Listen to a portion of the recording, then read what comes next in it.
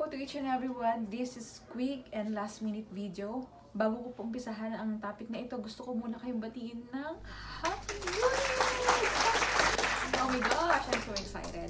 Well, itong video na ito ay i-discuss ko kung paano gawin yung tinatawag na calm wrap or anti-anxiety wrap para sa mga aso. Kasi nga, 'di ba, New Year ngayon, may mga fireworks, so may tendency na yung mga dog natin ay mas stress ngayong gabi. Kaya, i-demonstrate ko sa inyo kung paano natin gagawin iyon. At really hope na gagawin po natin ito mamayang gabi or before maggabi para naman sa ating mga alaga, para hindi sila mas stress. Okay? By the way, this is not only during New Year. This can also be used during kapag may mga kidlat o kaya yung mga maiingay. Kapag ginamit or ginawa natin ito sa kanila, malilesen yung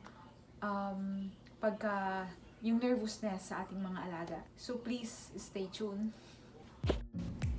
Well, of course, to do this, you will be needing elastic bandage, at kung wala naman, scarf can also be used as long as yung long enough. So for the first step, make sure to sort of even length. Just cross it underneath sa base ng yung dog's neck. Then wrap it around. And then after that, we're gonna go underneath sa armpit just like this, or pwedeng sa chest area. So kailangan moderate pressure lang, not too tight, not too loose. You're gonna make it snug, then wrap it around again.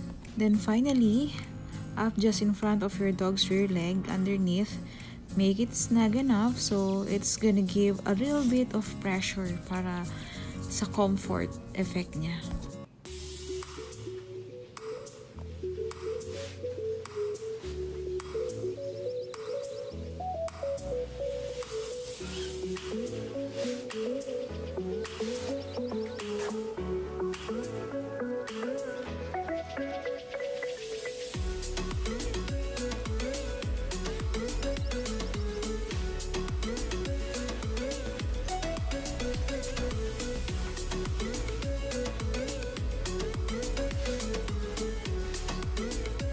So, ayan po.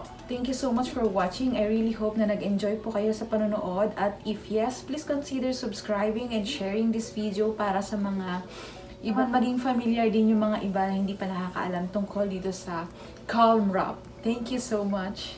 Bye-bye!